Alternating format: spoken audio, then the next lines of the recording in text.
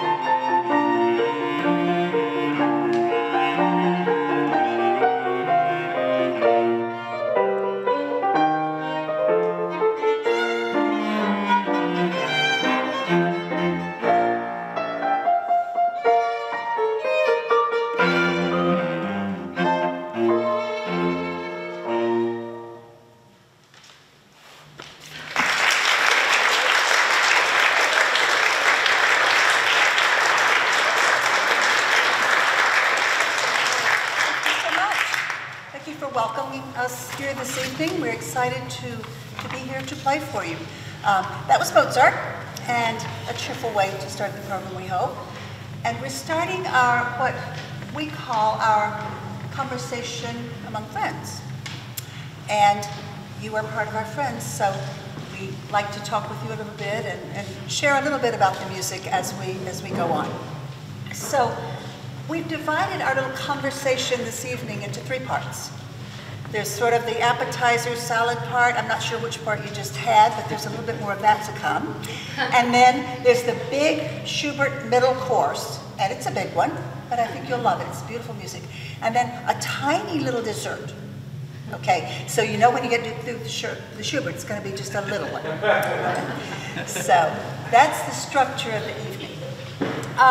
We wanted to share with you music of the early composers of Vienna, the classicists, Haydn, Mozart, Beethoven, the big ones. And then share how that builds into Schubert, who is the next generation, and the piece that we're going to play for you is a magnificent work. But we wanted it also to be relevant to now, so then and now.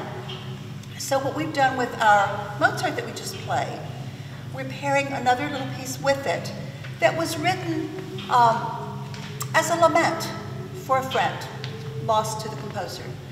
And the composer was a violinist who played a great deal of Mozart. So Mr. Peart took a small part of a Mozart sonata, a small movement. I'm going to play just a fragment of it because you need to know that before we start.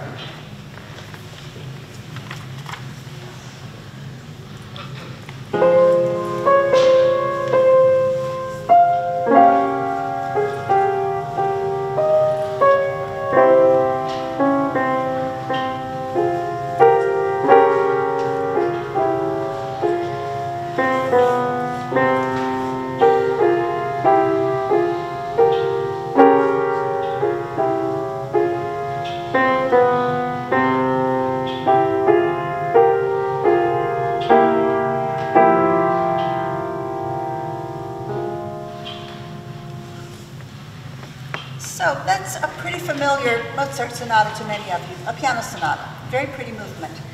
So Mr. Peart took this movement and ripped it apart, essentially. He's going to share little fragments of it, adding violoncello for some of it, giving it back to me. But he's added to that some dissonance, some things that may make you cringe a little occasionally. That's just the note that goes from E to F. But put with it, it's a little stark, isn't it? And if you get it, at different places on the piano or with the violin, it has a little. So we'll see what you think about it, but this is the pairing with the piece that came earlier. Mr. Arvo Pärt.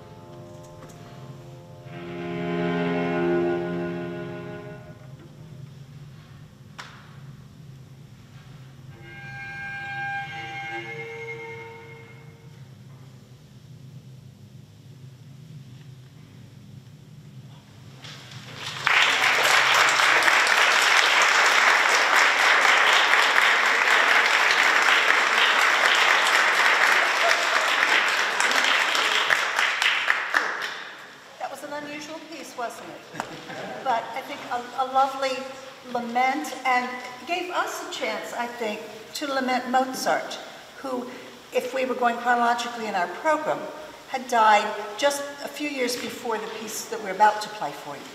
So he was the first of the famous classicists to die, very young, 35, I think, much too young.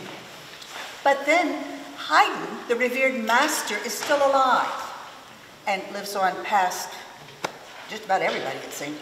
But Beethoven, the young whippersnapper who's crude and, outrageous, has come on the scene in Vienna. He's about to play his first 3 piano trios. First 3 piano trios, the first opus, that's crazy, in one sitting for the master Haydn, who is in attendance. And the wonderful thing about the movement we've decided to play for you tonight is Beethoven is so happy. Beethoven didn't have a very nice life, if you know any stories about him, but he was happy at this point. He was on the cusp of wonderful things happening. And so this movement just rollicks and is so joyful. My guys call it the chicken, and you'll see from that opening motive, you can decide what it is. But Maestro Haydn liked it, and perhaps because we think that it was stolen a little bit from a Haydn piece we'll play for you later. So there, that's the secret.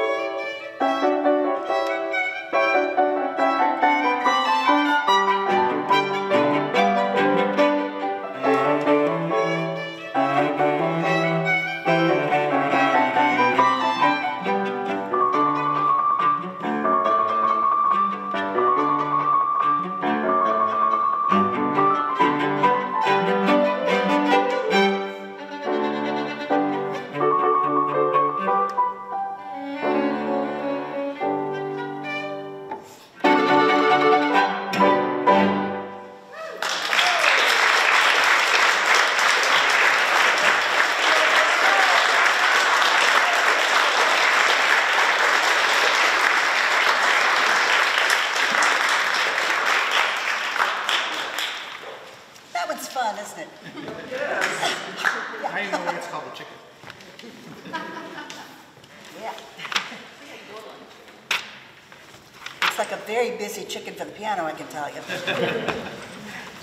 It's a handful. So we're now at the main course, part of our evening. Schubert was the younger successor to Beethoven, let's say. He greatly admired Beethoven, so much so that he asked to be a pallbearer at Beethoven's funeral, and he asked also that his father arrange for him to be buried beside Beethoven when he died, and he was. Sadly, only a year after Beethoven, and Schubert was very young, had been ill for quite some time. So the amazing thing is that this piece, which we think is modeled probably on Beethoven's Opus 97 Archduke, Schubert's Opus 99, this B-flat trio, has the same structure, the same kind of format, but the astonishing thing about both of these late life pieces for these two composers is their joy and their exuberance. And I think this piece is one of the most beautiful that we've ever played. It's just exquisite. It's long, it's about 40 minutes, so plan to just sit there and have a good time. But it's a fairly serious first movement, a gorgeous, gorgeous slow movement that mostly is these guys. They get the duet for that. And then a silly little scherzo. Scherzi are called joke sometimes, and I think it's the composer's joke on the performers because they always sound so easy and they're always just filled with nasty little tricks. And they're almost universally that way. So this one is no exception, but it's short. And then there's a funky little theme at the end, the last movement, that just rollicks along so happily. And who would ever think that the composer was going to be dead within a few moments, within a few months? He just was writing this joyful, joyful music. So we hope that you'll share our love for it as we play it. Thank you.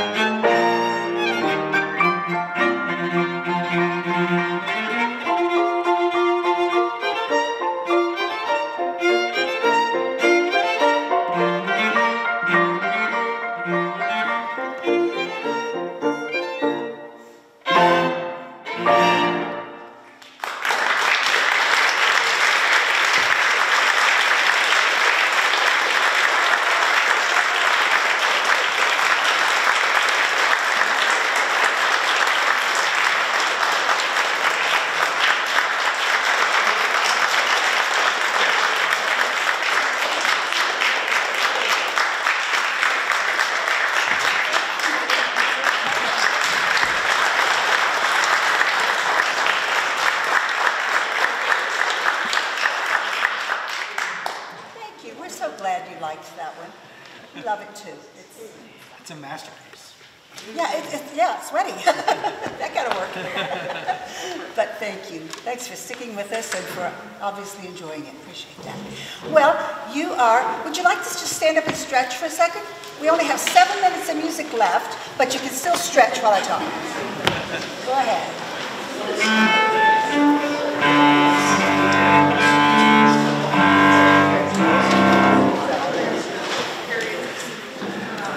That feel better? Okay, good. You can still stay standing if you'd like while I talk. So, back to the then and now stuff, we're going to do now. William Bolcom is one of ours, an American composer who is still alive, who loves trying to meld a little bit of popular and so-called art music, whatever one wants to call it, closer together. So you hear a little of that in his music at all times. He's also, I've met him, a very funny man, just delightful to be around and to talk with. And some of that humor shows up in his music, as it does in this piece. He wrote in 2009 a piece in tribute to the anniversary of 200 years after Haydn died. Did you get that? So he's wanting to honor the old master, and Haydn is the person with the surprise symphony, the one who liked to put little interesting moments in his music. So Bolcom does that too. So his little Haydn Go Seek, of which we're going to play just the introduction, has a lot of very pregnant pauses, strange modulations. I don't think I have a single chord that doesn't have an accidental on it. And yet it sounds very normal, but it's a tribute to the drama that you hear sometimes in Haydn's works of that sort. But Mr. Bolcom wrote an introduction and a rondo. We're not going to play the rondo, continue the little joke. We're going to play as the rondo, the Haydn Gypsy Rondo, the most famous movement perhaps from his piano trios. And it may remind you a little of our Chicken Beethoven earlier. But we're going to play those as one piece, page turns allowing between. But the Bolcom introduction to the Haydn Gypsy Rondo, and we think that probably both composers across the years would have thought that was fun. And thank you, you are a fantastic audience. We have loved playing for you and are looking forward to sharing this last group. So thank you, thank you, thank you. Thank you. Thank you.